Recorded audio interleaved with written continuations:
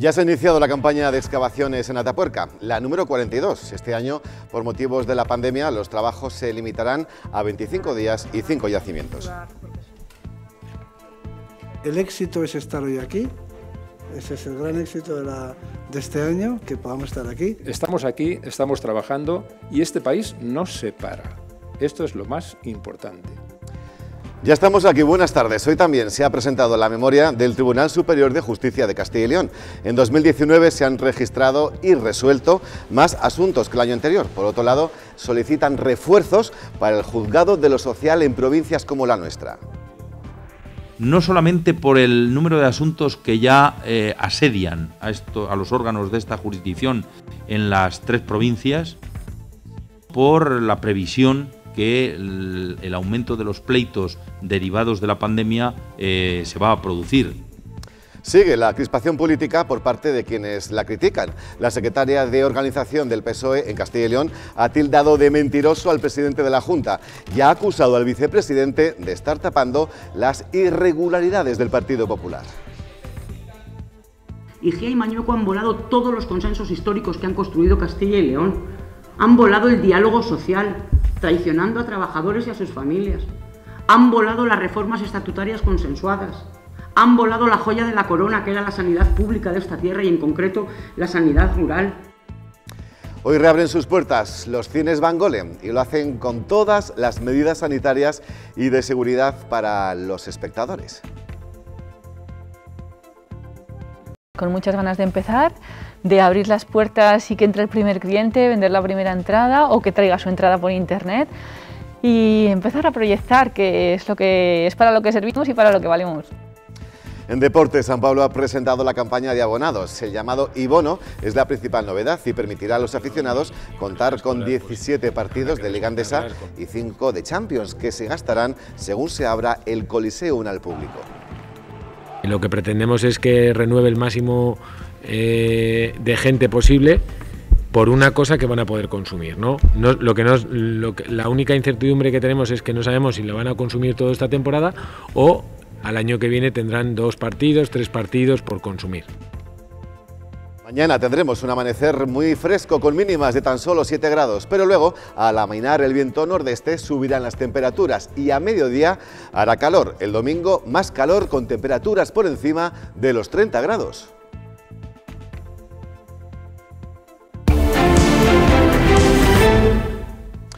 Hoy el Tribunal Superior de Justicia de Castilla y León ha presentado la memoria del año pasado, un ejercicio con más asuntos registrados y resueltos que 2018. Por otro lado, para Burgos piden la creación de un juzgado número 2 de familia y refuerzos para el juzgado de lo social. Ante la gran avalancha de trabajo a consecuencia de la pandemia, el tribunal solicita que en septiembre lleguen refuerzos para los juzgados de lo social de Burgos y también la creación del juzgado número 2 de familia en nuestra provincia y en Salamanca. Concepción advierte que los tiempos de respuesta en las resoluciones de los juzgados de lo social se van a demorar en torno a los 8 o incluso 10 meses. Estaban resolviendo sin problema los asuntos en 3, 4, 5 meses, se están disparando hasta los 8 o 10 meses. Y entonces hay que poner solución antes de que la bola de nieve sea muy grande y sea difícil el poder desatascarlos. El presidente del TSJ también ha asegurado que el teletrabajo en la justicia está dejando mucho que desear porque no hay medios para trabajar de forma eficiente. Los funcionarios no están dotados de medios necesarios para teletrabajar y los que podemos hacerlo, que somos los letrados de la Administración de Justicia o los jueces, pues hemos tenido serias complicaciones. Declaraciones realizadas en el marco de la presentación de la memoria del 2019, un año con más asuntos atendidos y también más resoluciones que en el 2018. Concepción asegura que la carga de trabajo es elevada y superior a la deseada. Si queremos una justicia ágil, eficaz y eficiente, que por lo demás existe. Y ha lamentado que en el 2019 solo se crearán 3 plazas judiciales nuevas en Castilla y León. Para este 2020, el Gobierno solo tiene pensado un máximo de 2 unidades judiciales más. Los grupos municipales del PSOE y Ciudadanos en el Ayuntamiento de Burgos estarían negociando un posible acuerdo en coalición. De ello no se ha hablado el líder de la Formación Naranja. El líder de Ciudadanos quiere que la formación naranja en Burgos sea un partido de gobierno. Ciudadanos quiere ser un partido de gobierno, es un factor de estabilidad. Creemos que podemos aportar una serie de ideas, de capacidades, de planteamientos de futuro para la ciudad que pueden ser muy útiles y necesarios, inaplazables para Burgos. Pero eso no significa que haya nada cerrado con el equipo de gobierno más allá de los apoyos puntuales.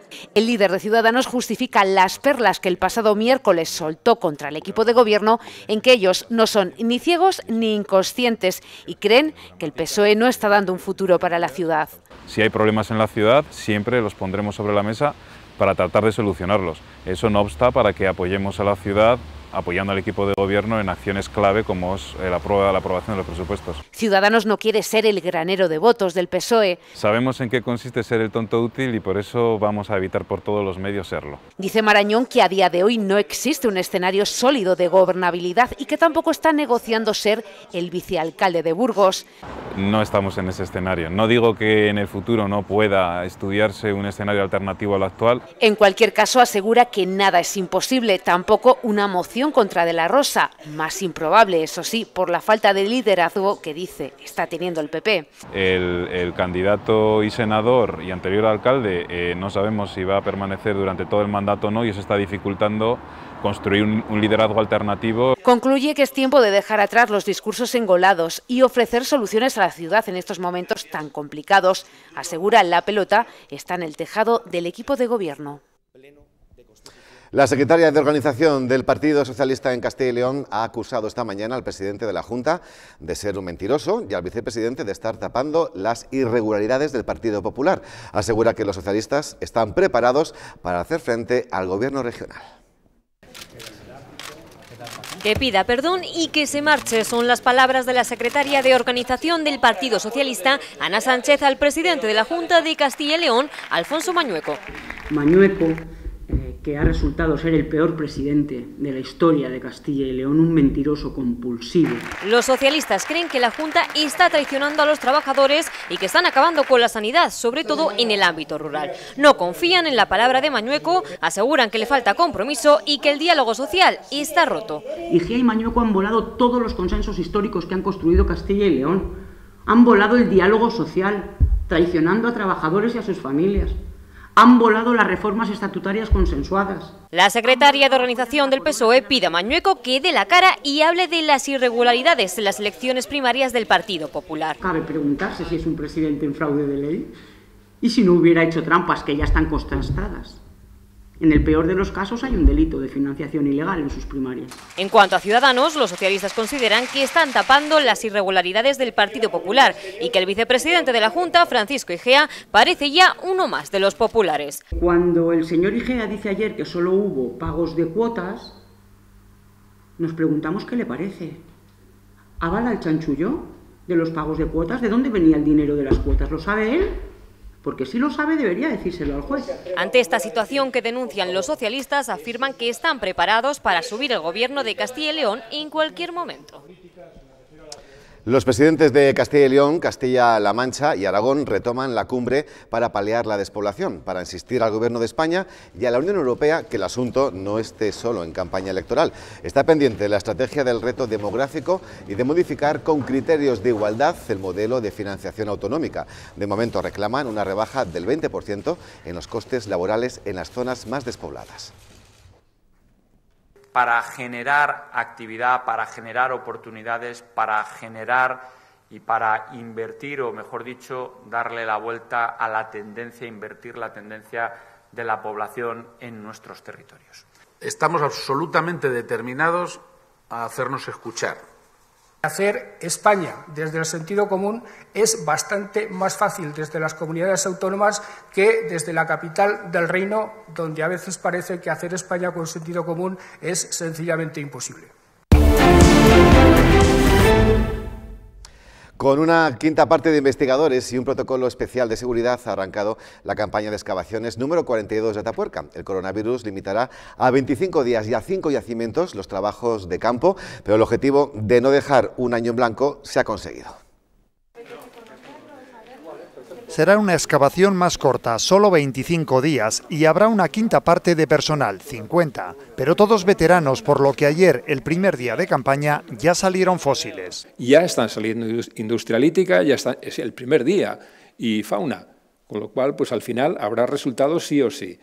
Naturalmente, a lo mejor pues no son tan espectaculares como otros años. Bueno, no pasa absolutamente nada. Por lo menos hemos estado aquí, que es lo que importa.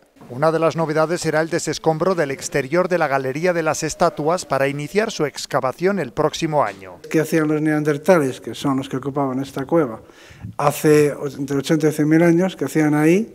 ¿Qué actividades desarrollaban? ¿Quiénes eran también? Con protocolo especial de seguridad para evitar contagios, no más de 10 personas por yacimiento. En la cima del elefante, el objetivo es completar el sondeo llegando hasta el suelo de la cueva. Y estamos intentando llegar a la base de este, y probablemente este año sea el año que lleguemos, para llegar por primera vez y tener toda esta gran secuencia que abarca de los neandertales hasta estos homínidos no hemos podido determinar exactamente de qué especie, probablemente erectus. También proseguirán los trabajos en Grandolina, avanzando hacia TD6, donde reposan los restos del antecesor, y en la cima de los huesos, el más rico en fósiles humanos. El objetivo es poder determinar a qué especie, anterior a los neandertales, corresponden. Es inevitable contemplar las visitas de las llanas desde el mirador de la calle Fernán González. Ahora es posible conocer cómo será exactamente la remodelación de la zona y también los detalles arqueológicos de las excavaciones. Eso sí, de momento, solo unos pocos han podido conseguir la cita previa para acudir a las jornadas explicativas de las llanas. Ahora es posible conocer el pasado y el futuro de las llanas y además descubrirlo desde el punto de vista arqueológico y arquitectónico. Actualmente se están llevando a cabo a la vez la construcción y las excavaciones. Un equipo de 7 arqueólogos trabajan en este espacio. Ya de entrada se ven unos restos que son interesantes, que van abarcando desde la Edad Media hasta principios del siglo XX. Aquí han descubierto que estos muros se pudieron aprovechar desde la Edad Media. También han encontrado estructuras como patios, pozos y tuberías. Hemos encontrado mucha cerámica, hemos encontrado monedas, elementos también dedales, hemos encontrado algunas piezas, inscripciones en piedra, etcétera. O sea que bueno, al final son elementos que nos van a continuar aportando información de la zona.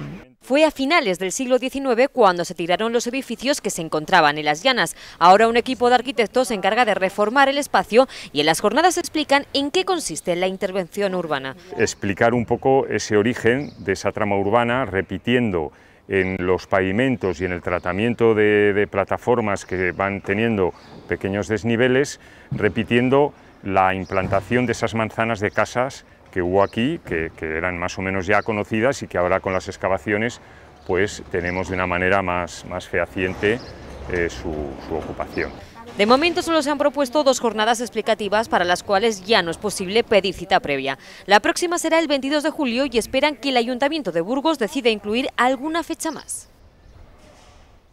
Y continúa su paso por la provincia de Burgos la mochila viajera La Luz del Camino, que el navarro Jesús Ciordia ideó en su confinamiento para homenajear a las víctimas de la COVID-19. En esta ocasión, la mochila ha llegado al convento de San Antón de Castrojeriz. El pasado viernes 19 de junio partía de Roncesvalles la mochila de la luz con 2 vieiras en su interior. Una, la de Ara Peregrina, que ha sido paseada durante 7 años por el camino y que representa a todos los peregrinos. La otra, dedicada a las víctimas de la COVID-19, pintada para la ocasión por Ramón Villanova. La historia surge en pleno confinamiento y acaba de llegar a Castrojeriz. Nace, como le llamo yo, de una tontuna mía, que a mí me gusta mucho caminar. Y mi afición es caminar y mi pasión es el Camino de Santiago. Y con el confinamiento que hemos tenido, pues no hemos podido caminar. Ya nos dejaron salir un poco por el municipio y yo pues salía a trabajar de noches y sin irme a dormir, aprovechar ese regalo que nos daban, pues me pegaba 2 horas andando todas las mañanas. Es mi afición y andando, pues la cabeza me trabaja mucho. La responsabilidad de portar la mochila es enorme, ya que, aparte del peso físico, mucho más importante es lo emocional. Pesa emocionalmente, pero a la vez es muy liviana. Yo cuando la llevé a Roncesvalles, claro, la preparé yo en mi casa, pesaba, o sea, no pesaba, pero luego cuando la cogí en Estella pesaba, pero lo que te digo, emocionalmente. Han sido multitud las personas que han llevado la mochila y aún quedan cientos hasta llegar a Santiago el próximo día 25 de julio. Son un montón de peregrinos que han hecho muchos caminos, que tienen el de ayer de metro ha hecho 40 caminos, ha hecho Santiago-Roma, mucha gente, y todos te dicen que esta mochila es distinto. Llevar esta mochila no tiene nada que ver con esos caminos que han hecho. La luz seguirá encendida hasta el Día de Santiago, homenajeando a nuestras víctimas de la COVID-19 en cada metro del camino.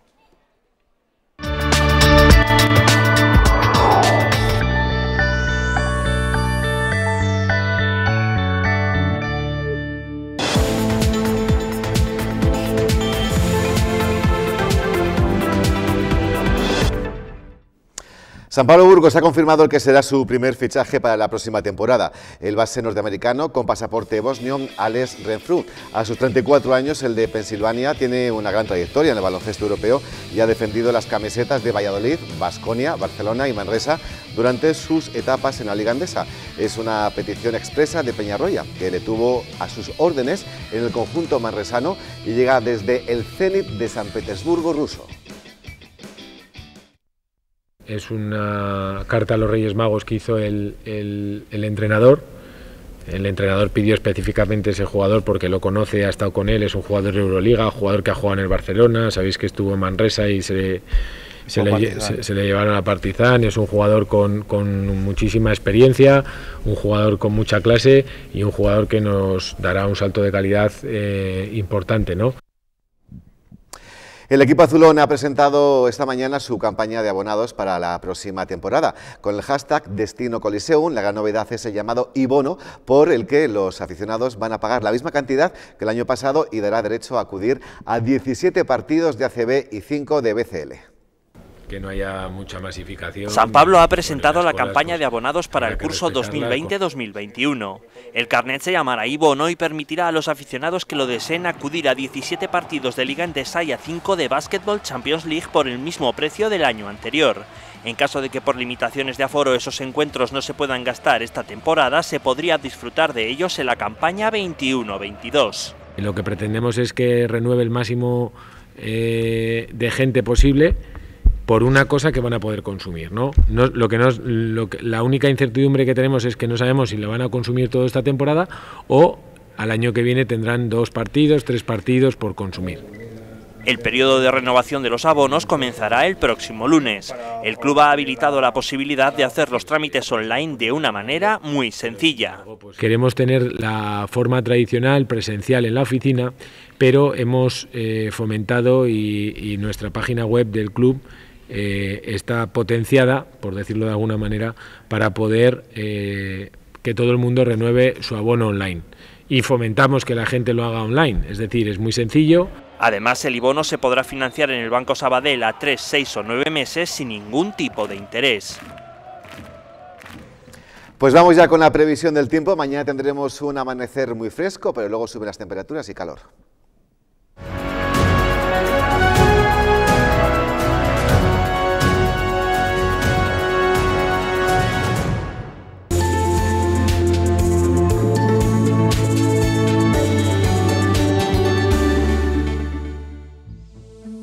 En la imagen del satélite Meteosat de este viernes vemos que hoy abundaba la nubosidad en el Mediterráneo, donde ha habido chubascos y algunas tormentas, y las nubes del Cantábrico se iban disipando al aflojar ese viento del nordeste que tuvimos ayer tan potente. En el resto de la península, sol. Y en la situación prevista para mañana sábado, algo típico del verano, el anticiclón en las Azores, en el Atlántico, bajas presiones relativas sobre España y tiempo más o menos estable, con alguna nube alta sin importancia y con subida de temperaturas en el norte. También el domingo, situación típica, anticiclón atlántico, bajas presiones relativas, quizás alguna nube tormentosa por la tarde en la cordillera cantábrica y nada más. El domingo, eso sí, mucho calor en toda España. Concretando para nuestra provincia en este sábado 4 de julio, Habrá cielos despejados por la mañana, por la tarde quizás algunas nubes altas, neblinas en el Valle del Ebro y temperaturas que suben. En Espinosa de los Monteros máximas de 24 grados, por el Valle del Ebro, en Villarcayo hasta 27, en Miranda rozarán los 30 grados mañana y en el Condado de Treviño sobre 27, pero amanecer fresco, tan solo 8 o 9 grados de mínima, con nieblas por el Condado de Treviño. Por la Bureba y por el este también algunas neblinas, sol y cielos despejados toda la mañana, nubes altas por la tarde, máximas de 28 grados en Briviesca, en la cara norte de la sierra en Prado Luengo se quedarán en 25, el amanecer fresco, tan solo 6, 7, 8 grados a primeras horas de la mañana. Por el centro y por el oeste también un amanecer fresquito, solo 6, 7 grados de mínima al amanecer, y es que se van a quedar los cielos despejados esta noche. Luego las máximas rondarán los 27 grados, hasta 30 llegarán en Melgar y en Villadiego sobre 28. Por el sur, cielos despejados también, con máximas ya en Lerma de 30 grados, amanecer fresco de 8 grados. Y en el Valle del Duero, en Aranda, llegarán hasta los 32. En la sierra, ojo, porque el amanecer será fresquito frío, temperaturas mínimas de tan solo 5 o 6 grados. Luego las máximas hasta 28 grados en Salas de los Infantes.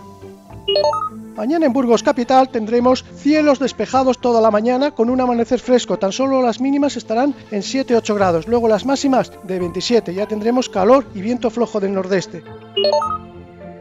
El domingo siguen subiendo las temperaturas con calor por encima de los 30 grados, pero el lunes entra viento del nordeste y vuelven a bajar.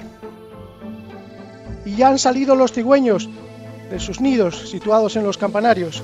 Acompañamos a este, que ya incluso busca su alimento, como vemos, también ya sabe volar. Con él terminamos nuestro espacio del tiempo de hoy. Todavía quedan muchos interrogantes sobre cómo será el regreso a la docencia presencial, pero las familias ya comienzan a planificar las actividades extraescolares de sus hijos. La Escuela Profesional de Danza ya tiene abierto hasta el 10 de julio el plazo de inscripción, aunque las pruebas de acceso se van a retrasar al mes de septiembre. Desde este centro destacan las ventajas de estas actividades que durante el confinamiento se han impartido como el resto de forma virtual. Ya tienen listo el protocolo de seguridad para el nuevo curso. El agobio que tenían, ¿no?, los alumnos y los padres haciendo malabares en casa para poder conciliar el trabajo y las enseñanzas obligatorias, que quizás pues, para muchos niños pues, lo han pasado un poco mal, adaptándose a esta necesidad. La danza era todo lo contrario, ¿no? Ha sido algo que les ha permitido pues eso, poder liberarse dentro de ese confinamiento y poder llevarlo de una manera muchísimo mejor. Las salas de cine de España van reabriendo de forma escalonada. Hoy, después de 4 meses cerrados, abren sus puertas los cines Van Goren con todas las medidas sanitarias y de seguridad para los espectadores. Verónica González. Un regreso marcado por un protocolo de seguridad e higiene con medidas de reducción de aforo, aumento de la limpieza y el fomento de la venta online. Las salas de los cines Van Goren reabren sus puertas, además con las 2 películas más votadas por los espectadores. Después de 4 meses, el sector del cine ha logrado sobrevivir y la gran pantalla se vuelve a iluminar. Eso sí, adaptándose a los nuevos tiempos con un protocolo sanitario y de seguridad en todos sus espacios. En principio tendrás una butaca, la siguiente estará bloqueada, la siguiente estará bloqueada. Tienes que venirte con la mascarilla y pues a disfrutar de la película. En cualquier acceso por el que vayas a pasar vas a ver que tenemos geles hidroalcohólicos, vas a ver que hay huellitas para que mantengas la distancia. Una reapertura que han hecho además contando con los espectadores, porque han sido ellos los que han votado a través de internet las películas más clásicas que querían ver de nuevo. Ha habido muchísimos comentarios en las redes sociales y las películas que más ha votado la gente ha sido Pulp Fiction y 2001, Una odisea en el espacio. Y para seducir al nuevo espectador han puesto en marcha una campaña que ofrece las entradas a un precio reducido todos los días, además de estrenos semanales. Estamos haciendo bastante campañas en redes sociales para que la gente nos vea, nos conozca, se anime, vea que el precio está bien. Todas las estrenos que vamos a tener pues los colgaremos en las redes sociales para que vean que variamos y estrenamos cada semana. Y sí, la película la podremos ver comiendo palomitas. Pues ya lo han visto, vuelve el cine, vuelven los estrenos y vuelven las comedias como Todo pasa en Tel Aviv. Aborda el conflicto palestino-israelí a través del guionista de una telenovela. Tenemos un dilema con nuestra espía. Para ella el deber está antes que el amor. Así que se va a inmolar con él. En realidad le he robado ese final a Hollywood. Y así nos marchamos. Gracias como siempre por informarse con nosotros con la 8. Disfruten del fin de semana y si quieren nos vemos el lunes. Adiós.